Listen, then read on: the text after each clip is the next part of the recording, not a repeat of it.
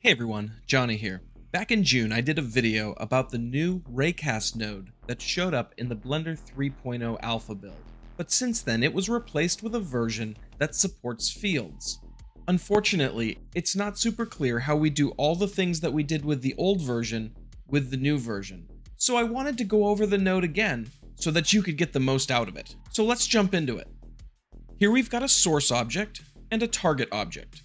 I'm going to add a node tree to the source object. I'm going to drag the target object into my node tree as well. Next, I'll add a Raycast node. Now I'm using Blender 3.1 alpha, but the Raycast node did get changed in the Blender 3.0 final release. Some of the functionality works exactly the same as it did before, but now that this is a fields node, it does work a little differently. The first thing I'm going to do is wire up my target object as the target geometry for my Raycast. Now, what you want to think about is that the outputs coming out of this node are field values for this geometry. So our source geometry is going to look backwards for these fields, and the data for these fields is going to be generated by this target geometry. So what does that look like? In this case, our target is to the positive x of our source. So I'm going to adjust my ray direction to have a positive x and nothing on the z. This means that all my rays will be fired in this direction.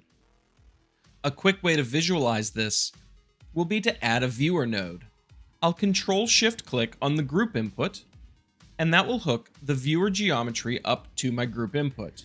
Now, I'll pull the value off of my Raycast node. In this case, I'll look at the isHit. Let's look up here and see what we get. In my viewer column, I see that 4 of my vertex values are 1 and 4 of them are 0. But since the rays are all going in this direction, they all should be hitting at this point. What's going on with that? Well, the thing we'll want to look at is here on our object info. We've currently got our object set to original position. That means that when this object is being evaluated by this node tree, it's placing it at the center of the node tree. So according to our node tree, the target is actually here. And because of that, the vertices firing rays on this side are hitting, and the ones firing it on this side are not hitting. Going back to our original setup, I'm going to change the object to relative mode. So now it's being offset by the actual position of the target, and you'll see that all of the vertices are now hitting the target. If I move the source up, you'll see as soon as the top vertices go past the top of the target, those values become 0, and the ones that are still even with it are 1. One of the primary complaints about the change to fields is the lack of named attributes, and so some feel it makes it more difficult to work with it. In my previous video, I stored the isHit attribute and then used that attribute later in a delete geometry node. Let's see how we would do that here with this one. I'll bring in a delete geometry node and add it to my main geometry. I'm going to take my isHit attribute and put that into the selection. Now we want the geometry to be deleted when it's not hit, and currently it's the opposite. So we'll add a Boolean math node to this pink connection and set it to not. Now if I pull my source back down to the middle, all of the points are hitting, and so it's not being deleted. As soon as it goes above the top, it does get deleted. You can see this even more clearly if I subdivide my mesh first.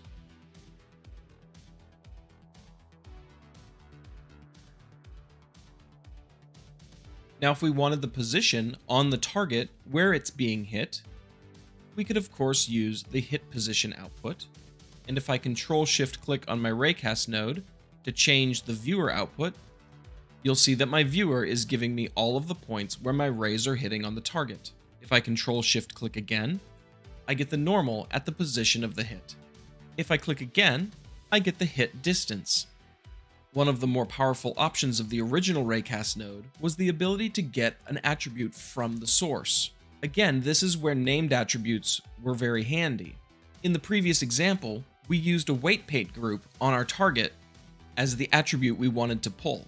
So how do we do that now? Currently, if I want to access a vertex group on the object that has a geometry node tree, what I have to do is add an input to my tree. If I click the N panel and go to Group, and then click the plus sign on Inputs, you'll see the input listed here in our modifier. I can give that input a static value if I like, or I can click this button. This is the Input Attribute Toggle button. When I click this, I'll get the option of adding an attribute. These are the existing attributes on this geometry before the geometry node. So if I were to go and to add a vertex group to this, when I go to my modifier, that vertex group is now available as an input, and its values are now passed into the node tree. There isn't an immediately obvious way of bringing this target attribute into our node group, because it doesn't come in through the group input, it comes in through this object info node. But there's no attribute input for the object info node. Currently, there is a way to do this, although it's not immediately obvious. Here's what we're going to do. We'll go over to our target object and give it some subdivisions. We'll go into weight paint mode and give it a little bit of value.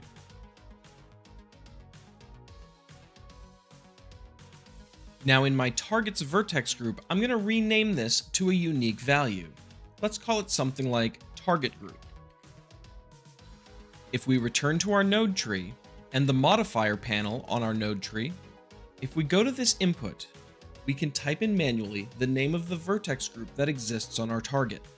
It won't show up in this drop-down list because this is only for the node group's object itself, not other ones that it references. So since we called it target group, I'll put in that name here. Now we just need to wire it up correctly. I'll take this input, which is mapped to target group, and bring it in to the attribute side of our Raycast node. So now our Raycast node will be looking for an attribute on our target object called target group. Then it will pass it out through this attribute socket. So we had at the center higher values radiating out. So if I move the source up a little bit, you'll see that the values go down as they get away from the center, and vice versa. And they drop to 0 when there's no value coming back at all. So let's put all these concepts together and redo the final part of the original Raycast video. So here we have a default cube with a geometry node tree on it. Here is half of a UV sphere, and here's a cylinder that I've turned into an arrow. The first thing we'll do is instance the arrow on the points of the cube. We'll do that using an instance on points node. We'll drag in the arrow, which is this cylinder object, and we'll hook it up to the instances. What we wanted to do was have each arrow cast a ray towards this half sphere, and then have that arrow point in the direction of the normal. So let's go ahead and hook up the normal. We'll do that using the Raycast node. We'll need to bring in our UV sphere and set it as the target. Again, we're going to set the ray direction going in the positive X direction. Now we want to set the rotation of the instances to be aligned with the normal of our UV sphere. However, the hit normal is a vector and the rotation is a rotation. So to make these work together, we'll use a utilities align Euler to vector node. We'll plug the hit normal into the vector and the rotation into the rotation of the instance on points node. Like in our previous example, we're going to set the position of our object to relative.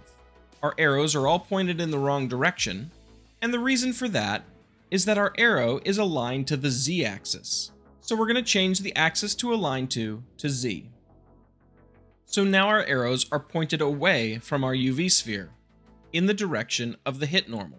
Now, we did want them to align pointing towards the UV sphere, so we'll want to flip the hit normal around. It's really easy to do that. We'll just add a vector math node, set it to scale, and scale it -1. Let's take this example one step further. We'll go to our UV sphere and go to weight paint, and we'll add some weight to this. In the Object Data Properties panel for our UV sphere, I'm going to change the vertex group to target group. Back on our node tree, I'm going to add a group input and plug it in to our attribute for our Raycast. This will do the job of adding the attribute input for us. Now if I go to my modifier panel, I'll change my attribute and put in target group. For something simple, I'm going to take this attribute and plug it into the scale.